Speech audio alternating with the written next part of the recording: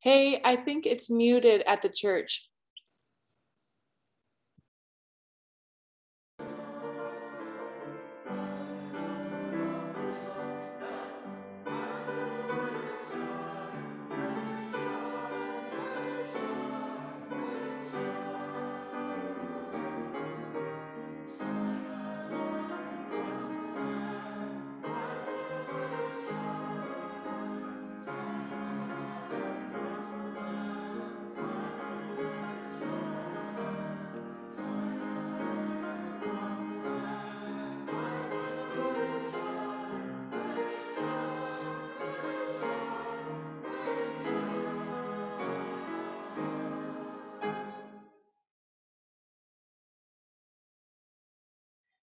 Beautiful.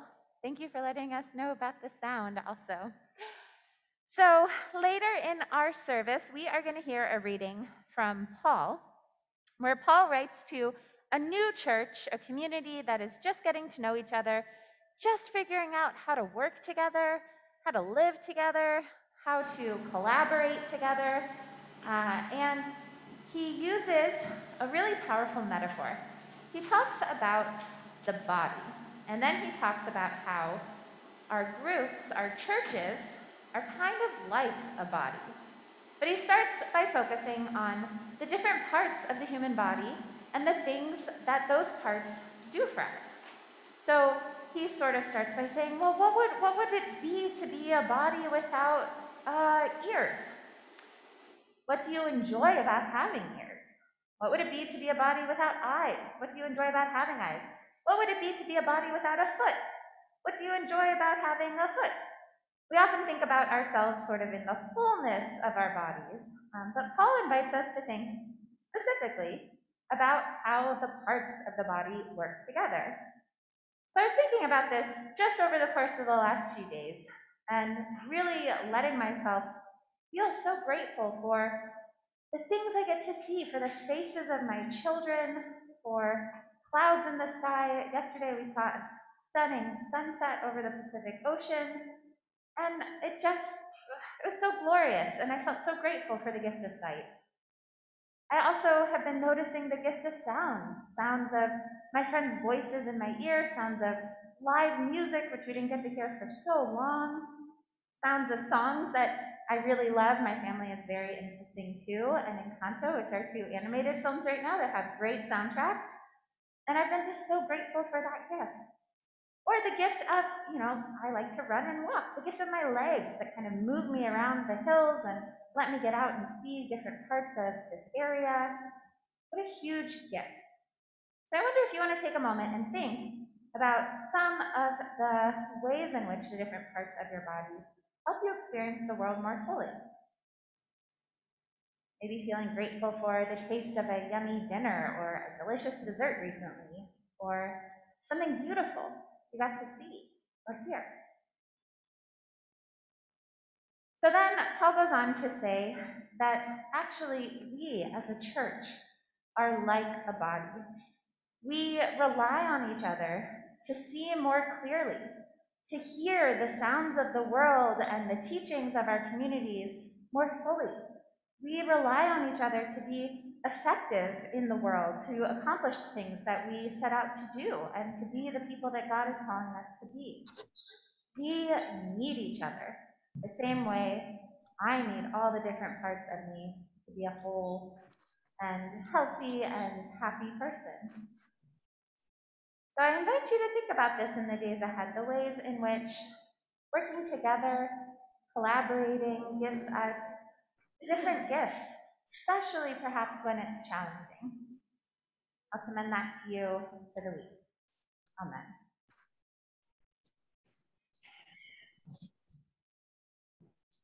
Okay, now it's time for our closing prayer, and I'm sure that most of you know how this goes. First thing we're going to be using our hands. This is another part of our body.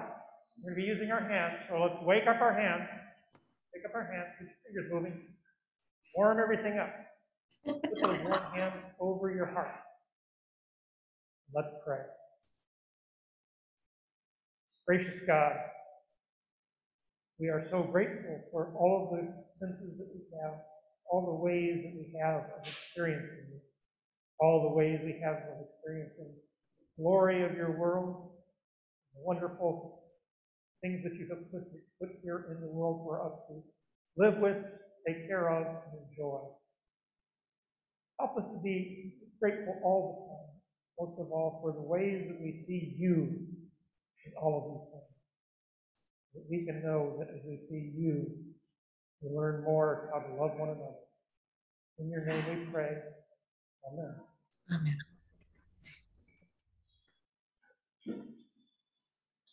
I'll invite you now to join us in our closing song, Go Now in Peace.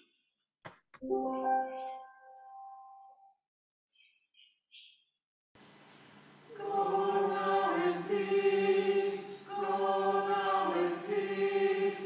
May the love of God surround you everywhere, everywhere you may go.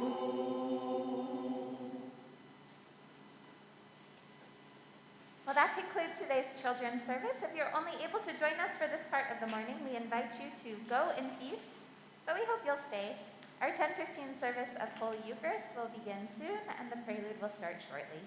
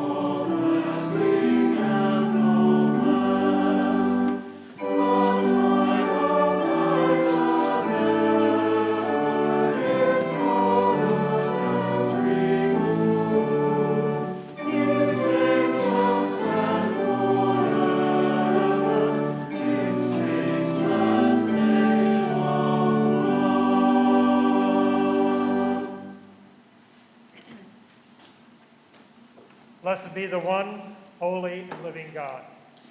Glory to God, forever and ever. Together, Almighty God, to you all hearts are open, all desires known, and from you no secrets are hid. Cleanse the thoughts of our hearts by the inspiration of your Holy Spirit, that we may perfectly love you and worthily magnify your holy name. Through Christ our Lord. Amen.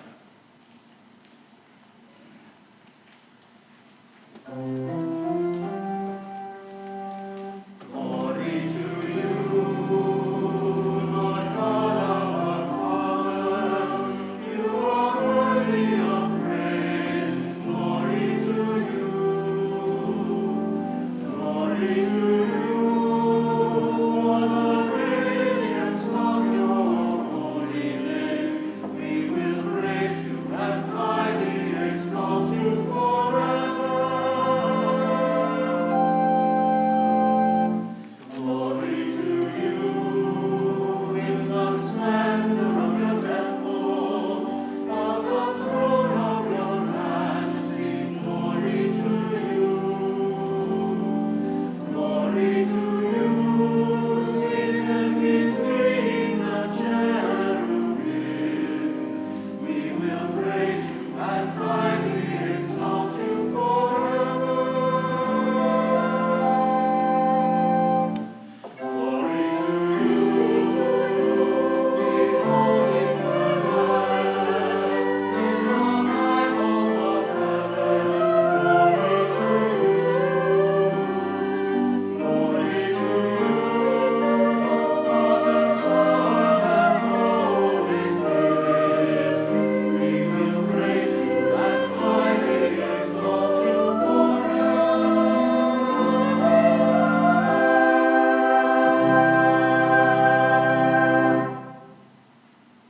May God be with you. And also with you. Let us pray.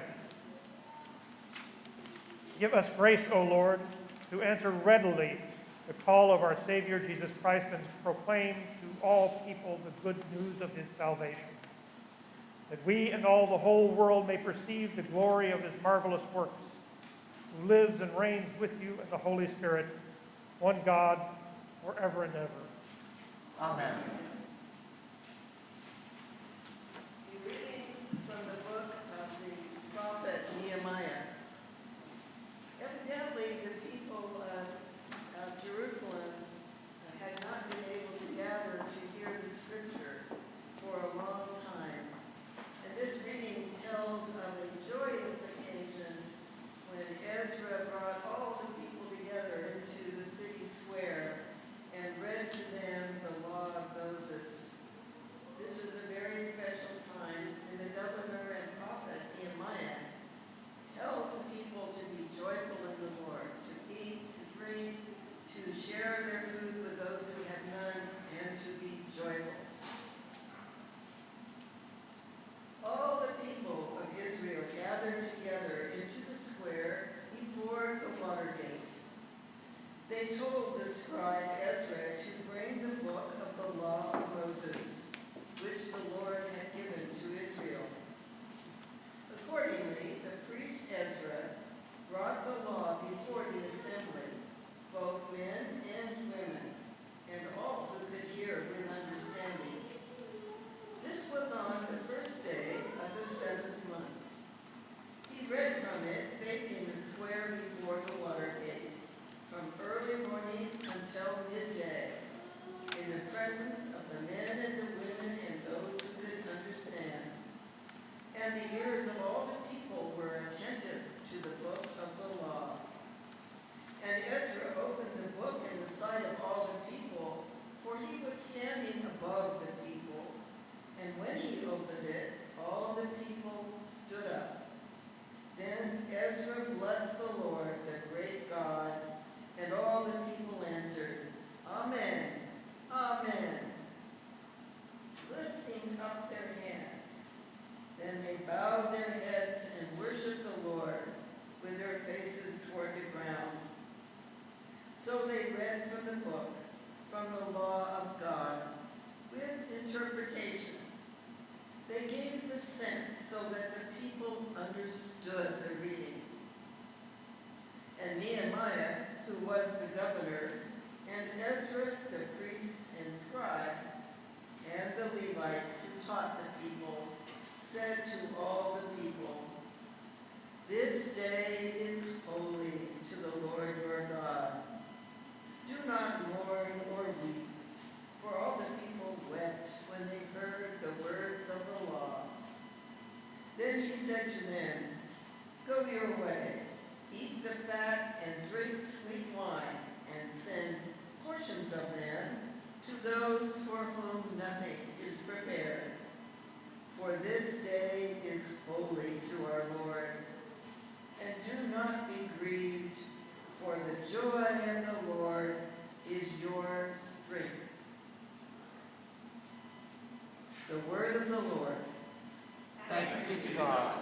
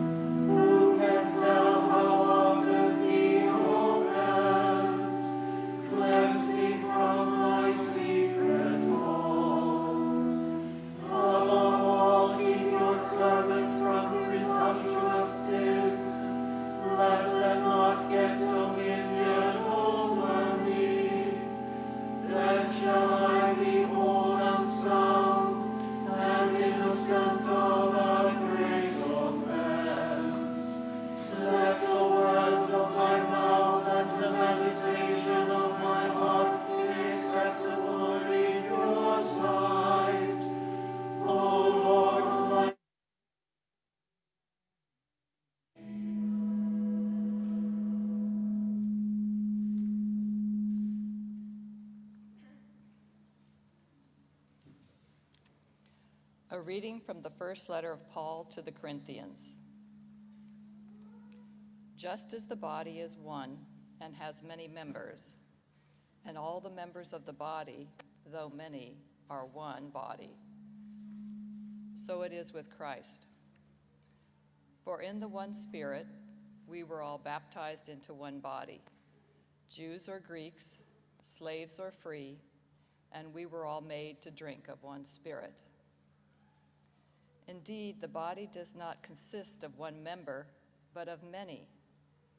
If the foot would say, because I am not a hand, I do not belong to the body, that would not make it any less a part of the body.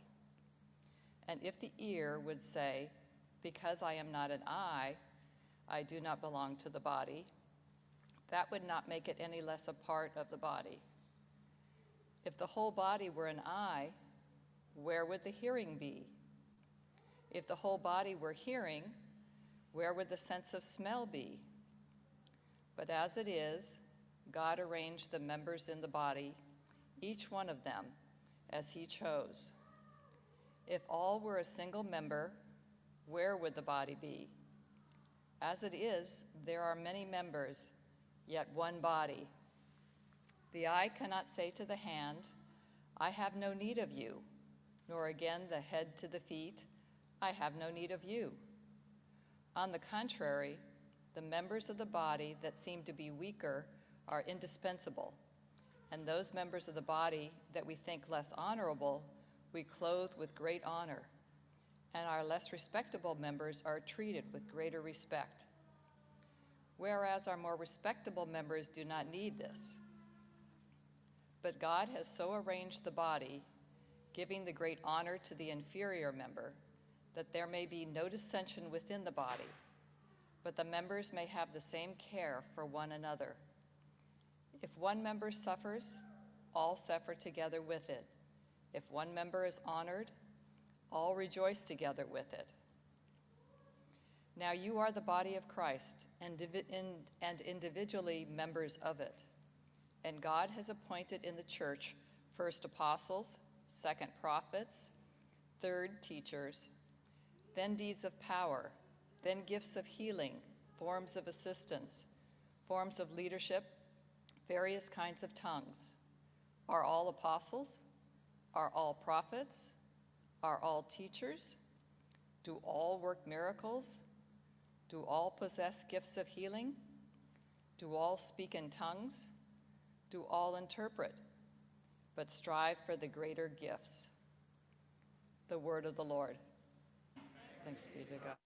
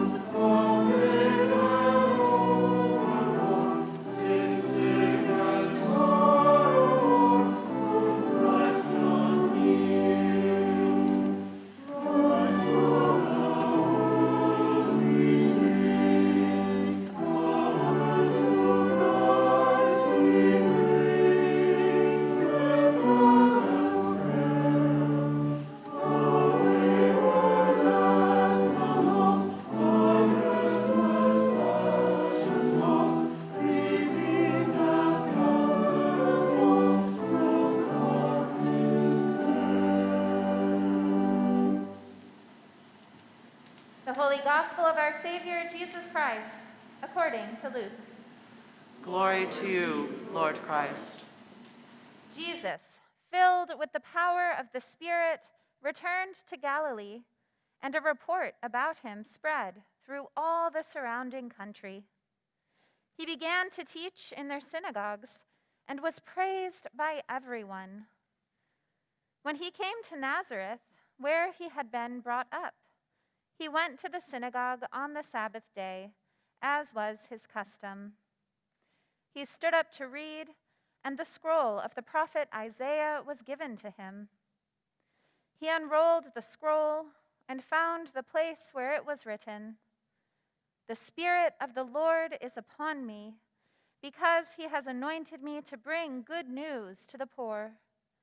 He has sent me to proclaim release to the captives and recovery of sight to the blind, to let the oppressed go free, to proclaim the year of the Lord's favor." And he rolled up the scroll, gave it back to the attendant, and sat down. The eyes of all in the synagogue were fixed on him. Then he began to say to them, "Today this scripture has been fulfilled in your hearing." The Gospel of the Lord. Praise to you, Lord Christ.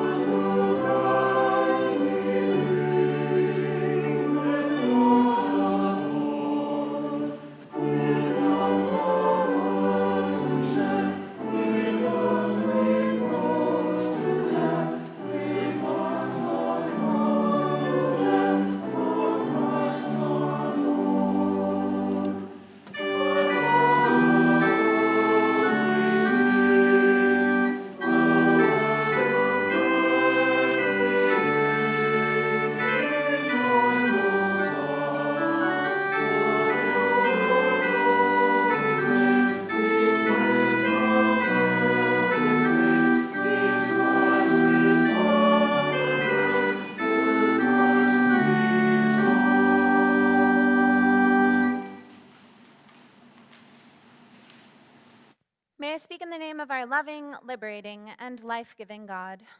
Amen. You may be seated. What really does it mean to be a Christian? I wonder how you would respond if someone asked you that. Does it mean belonging to a church? Does it only mean belonging to a church? Do you have to be baptized? Must you have a personal relationship with Jesus? Is it about what you believe, or about what you do, or some combination of the two? With more than 2,000 years to wrestle with this question, we have managed to make our responses both complex and confusing, but perhaps not always compelling. The most orthodox definition of a Christian is simply someone who follows the way of Jesus. While at times there seems to be a lot Jesus forgot to tell us about during his brief ministry on this earth, he did, thankfully, clearly state what he saw as his calling.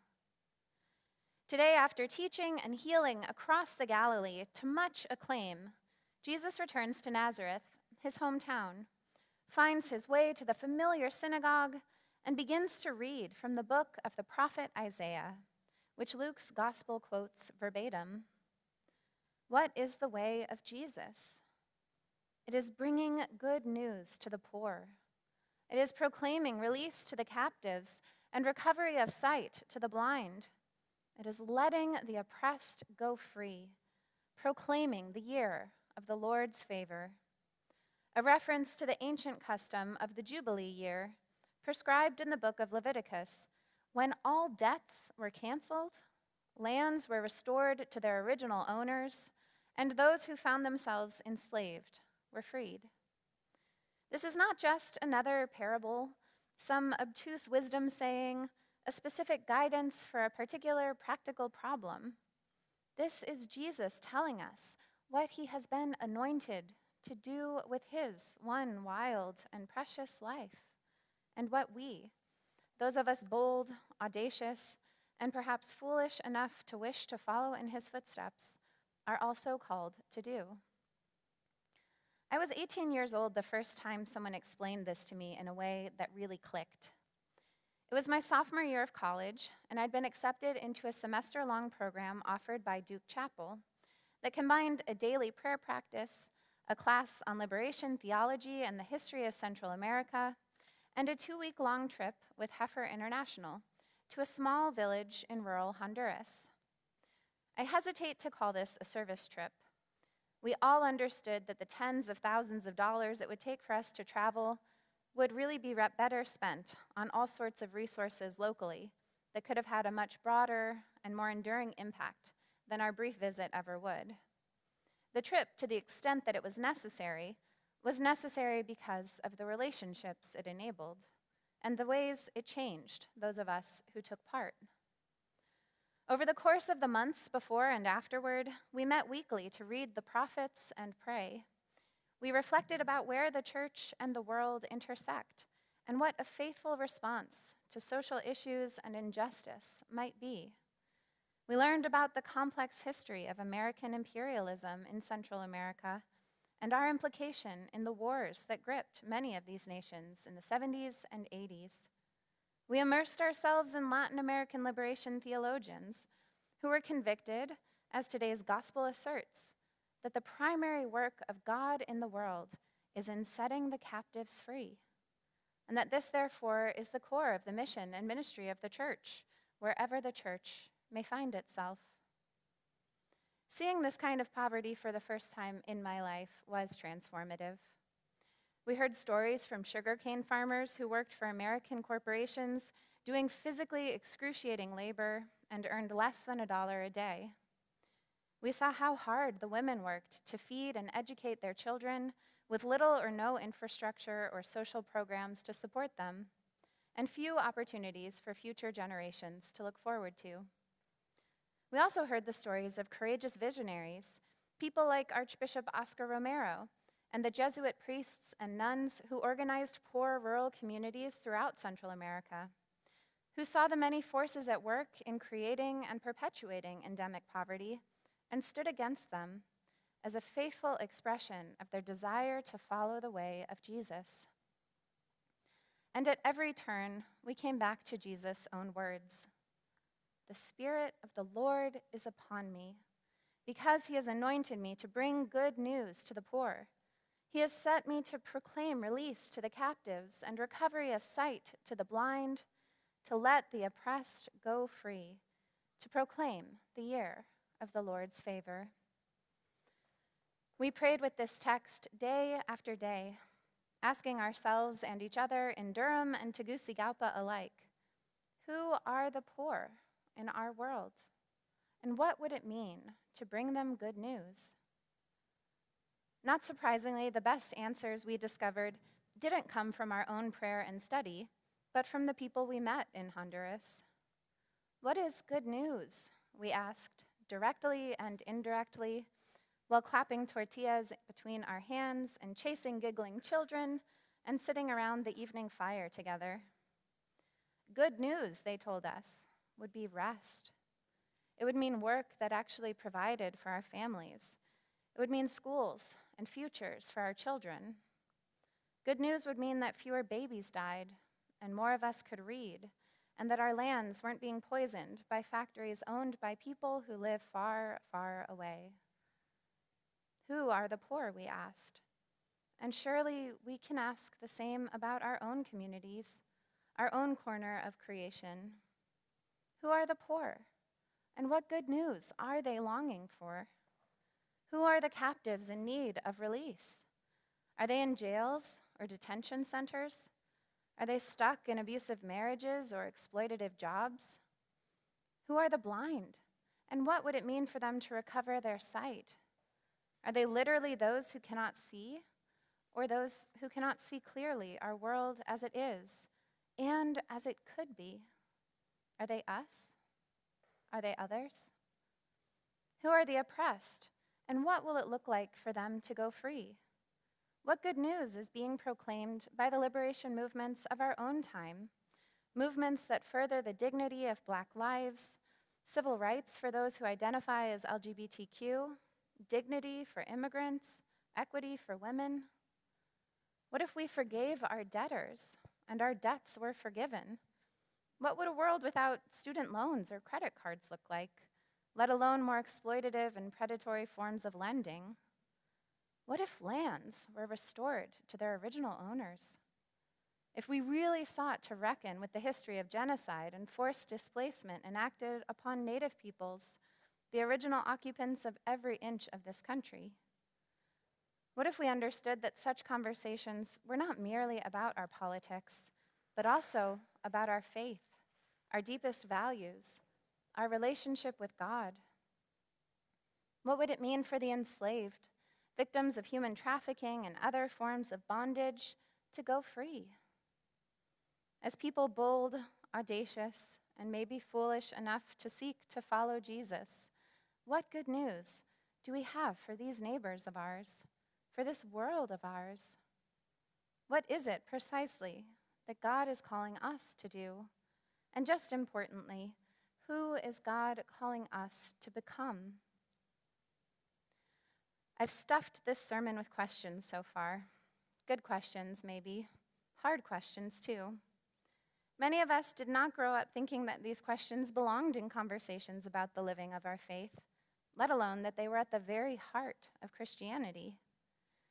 The idea that being a Christian is principally a matter of one's personal piety would have been foreign to Jesus, as would any sense that following him simply involved being nice, kind, and wishing others well.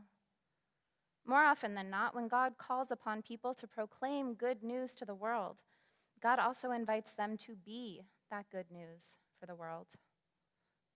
So let me ask one more question. This one from celebrated author and contemporary facilitator Priya Parker, which she uses to help organizations clarify who they are and what they are about.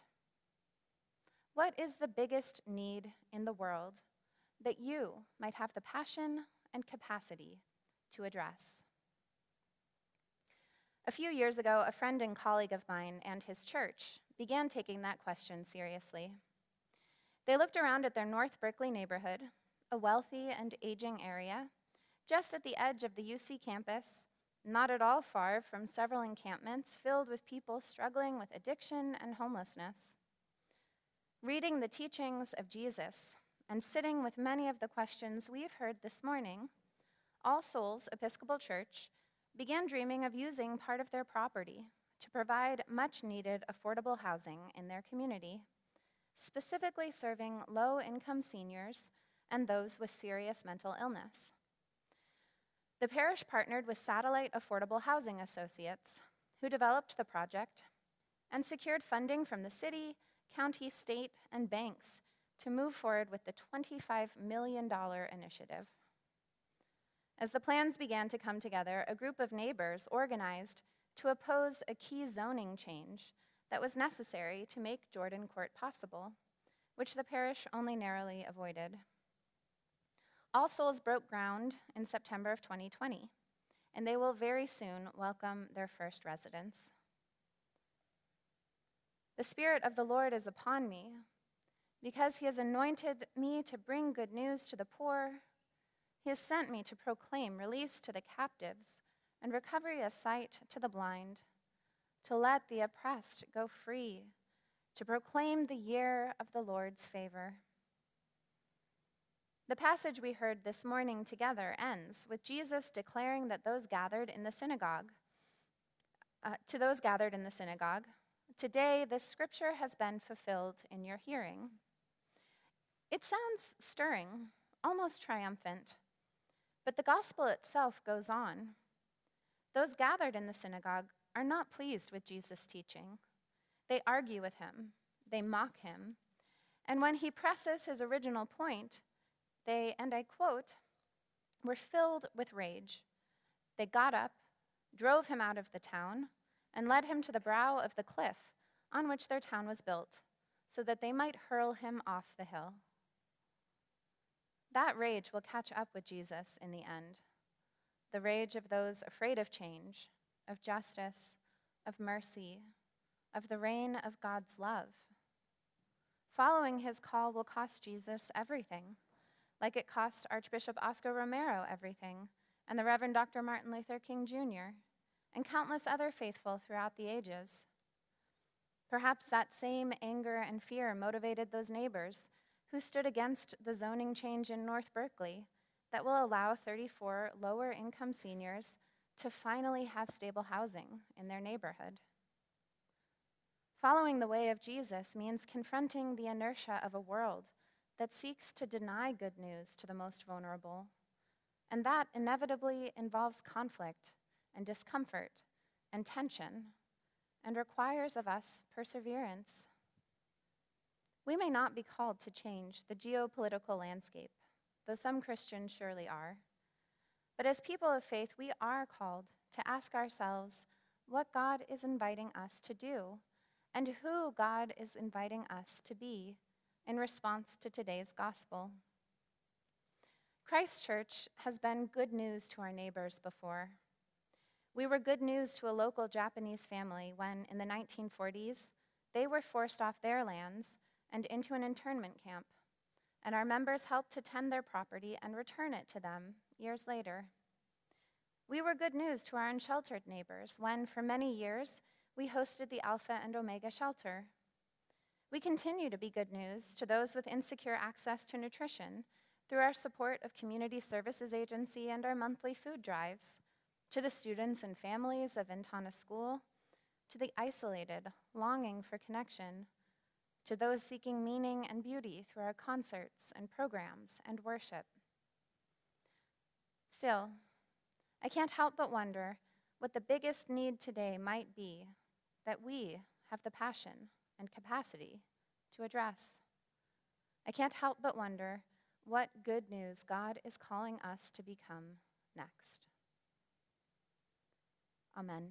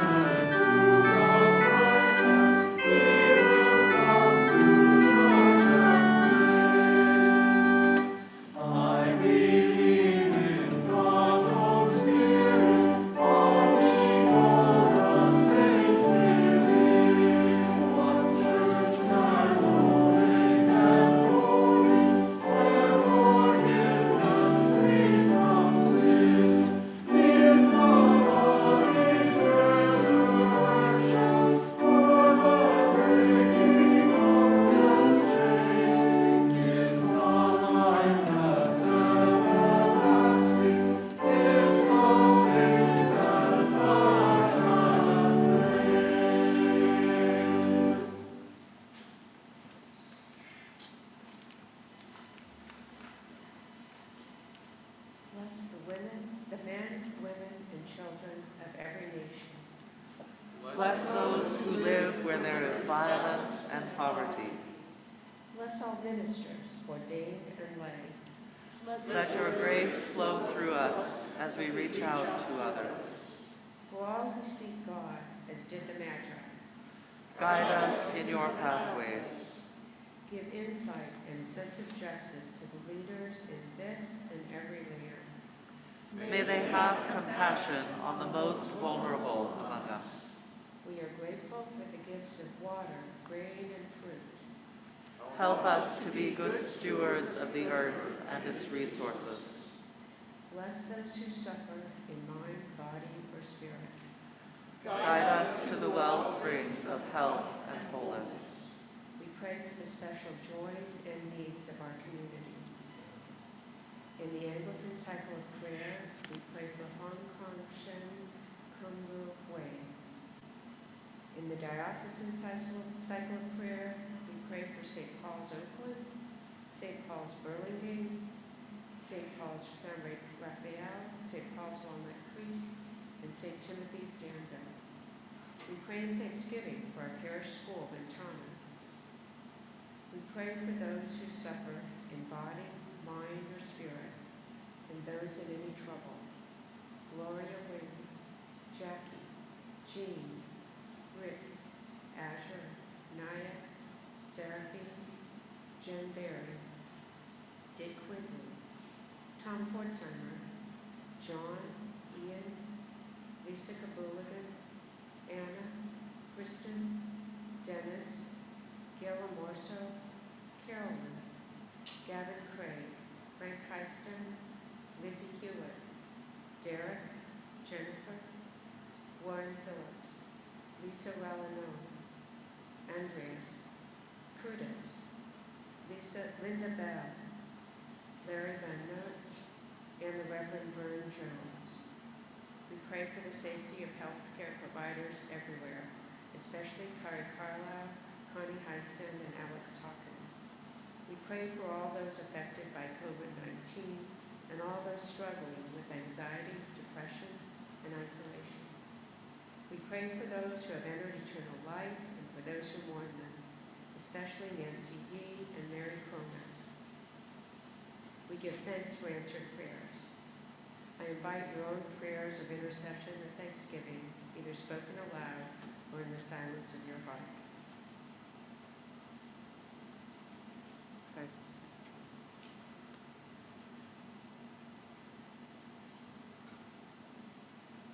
O listener to prayer, when the Magi journeyed for many days through the desert and the cold, you sent a star to guide them. Guide us, we pray, to sense your presence within us and all around. We ask this in Jesus' name. Amen. Let us confess our sins that we may receive God's grace.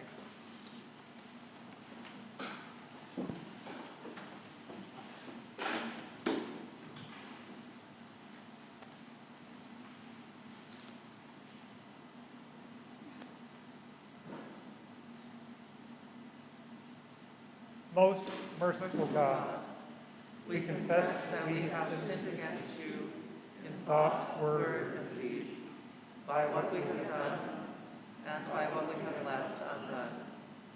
We have not loved you with our whole heart. We have not loved our neighbors as ourselves. We are truly sorry, and we humbly repent. For the sake of your Son, Jesus Christ, have mercy on us and forgive us, that we may delight in your will and walk in your ways, to the glory of your name. Amen. Almighty God, have mercy upon you, forgive you all your sins through our Lord Jesus Christ. Strengthen you in all goodness, by the power of the Holy Spirit, keep you in eternal life. Amen. I invite those here, stand as they're able. And get ready, folks on Zoom. We're about to unmute. The peace of the Lord be always with you. And also with you. Peace of the Lord. Be with you, everyone. Peace, everyone. Peace. Peace. Peace of the Lord. Peace, everybody. Peace be with you. Peace. Peace, Randy and Nancy. Peace, David. Peace be to with all of you. Peace be with all of you. There he is. Hi, David. Hi, Marcine. Peace. Hi, David. Good Who's that? morning, everyone. Peace be with you. I'll invite everyone on Zoom. You can remute yourself. If you're in the church, you can take a seat. It's wonderful to be all together today. A few announcements. Today at 11:45, we'll welcome Connie Young Yu for a special forum. Connie is a local author and historian, and she'll talk a bit about the history of Chinese immigration here in the Bay Area, various stories from her own family's experience, and kind of the broader stories of this country and this particular place. Connie is really amazing. I've enjoyed getting to know her and hearing some of these stories as we've planned for the forum. So if you're able, I do encourage you to either stay or quickly go home and log on and join us on the computer. Either way is fine. We're gonna, for those of you who are on Zoom, we're gonna stay on this link. So you'll be invited to visit for a little bit if you would like. But if you wanna stay for the forum, you don't have to log off and log back on.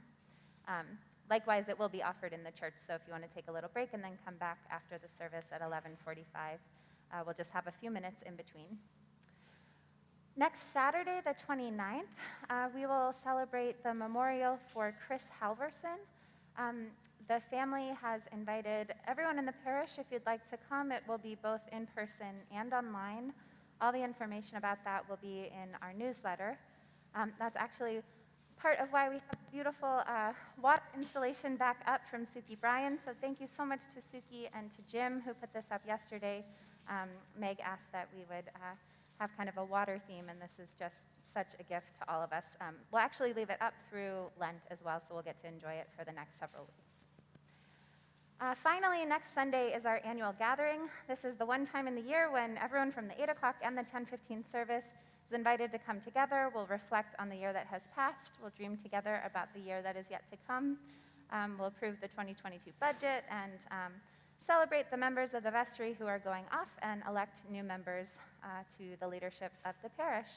So it will be lovely. We're going to shorten the 10:15 service so we can start right at 11:30, and that will also be offered online and in person. So however you'd like to join, we hope you will. I think that is all. Walk in love as Christ loved us and gave himself for us, an offering and sacrifice to God.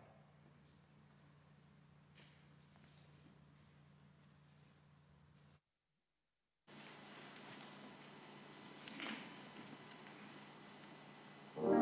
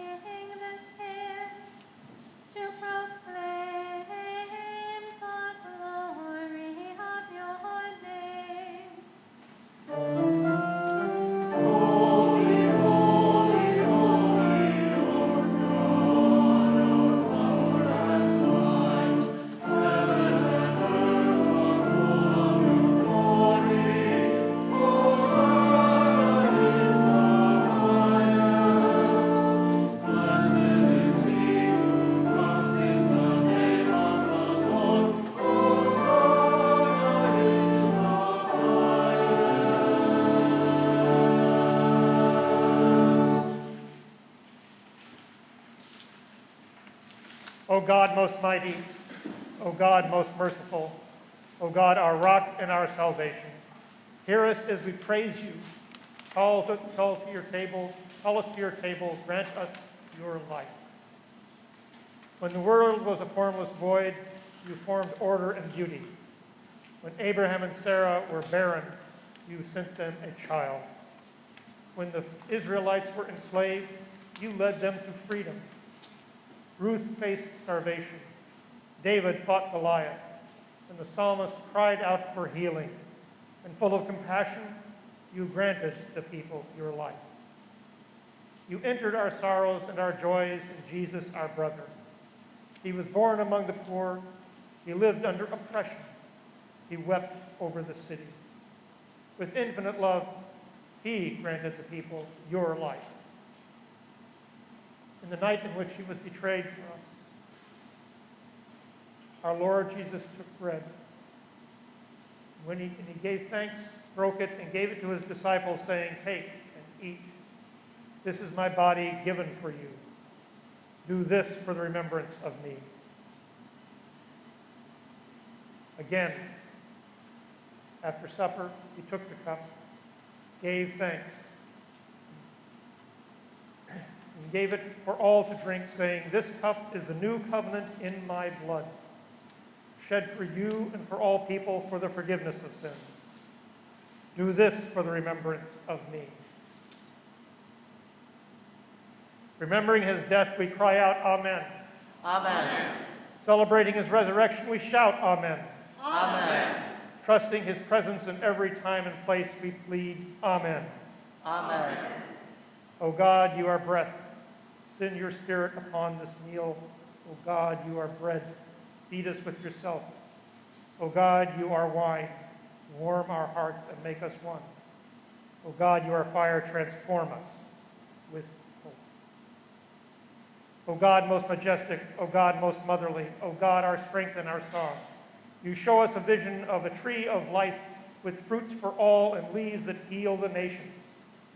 Grant us such life, the life of the Father to the Son, the life of the Spirit of our risen Savior, life in you now and forever. Amen. And now, as our Savior Christ has taught us, we are bold to say, Our Father, who art in heaven, hallowed be thy name. Thy kingdom come, thy will be done, on earth as it is in heaven. Give us this day our daily bread, and forgive us our trespasses, as we forgive those who trespass against us. And lead us not into temptation, but deliver us from evil. For thine is the kingdom, and the power, and the glory, forever and ever. Amen.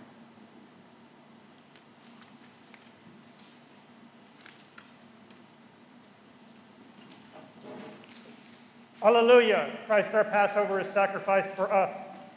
Therefore let us keep the feast. Alleluia.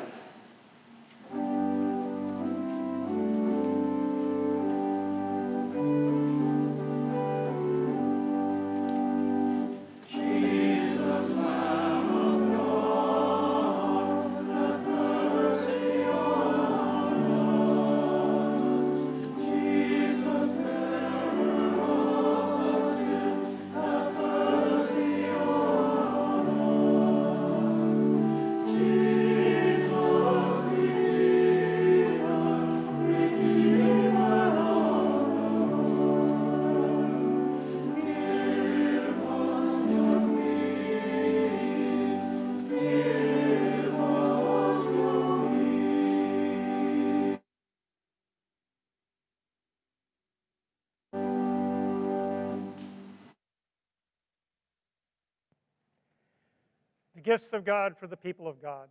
Holy food for holy people. This is God's table, and all are welcome. Body of Christ, the bread of heaven. Body of Christ, the bread of heaven.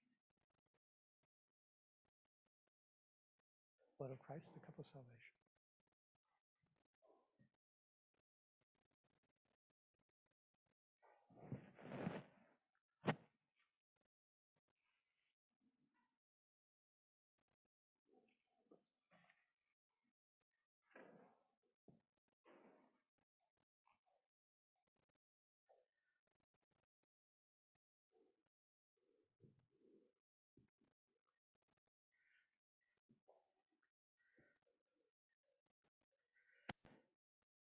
Body of Christ, the bread of heaven. Body of Christ, the bread of heaven. Amen. Body of Christ, the bread of heaven. Amen.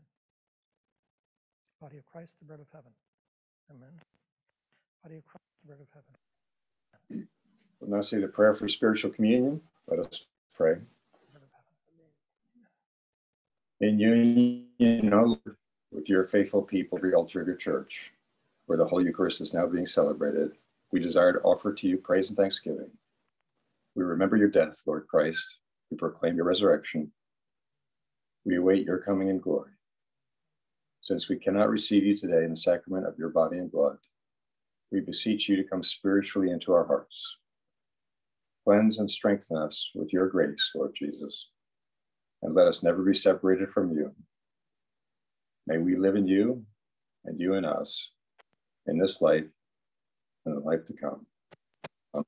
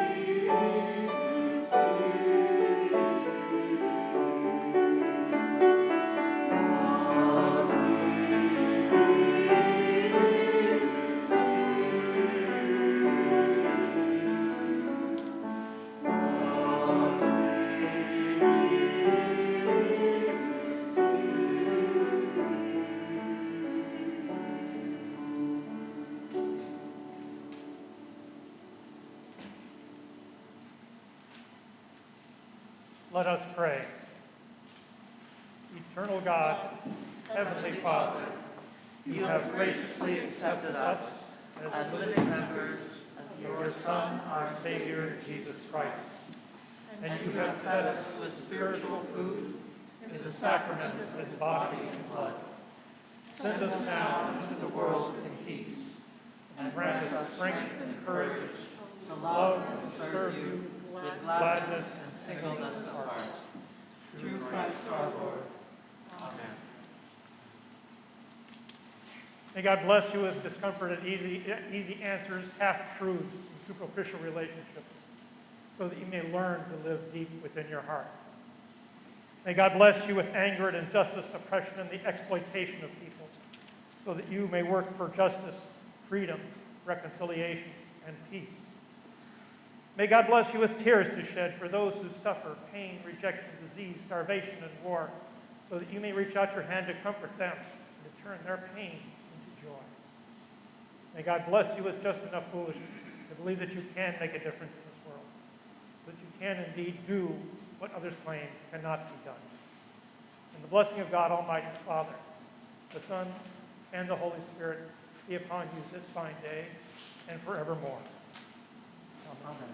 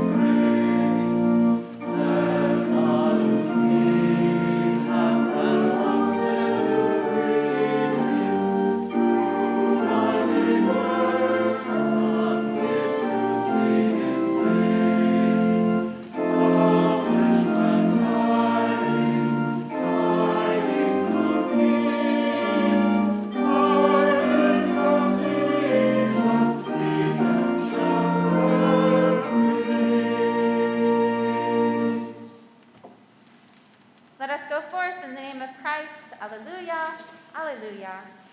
Thanks be to God. Alleluia, alleluia.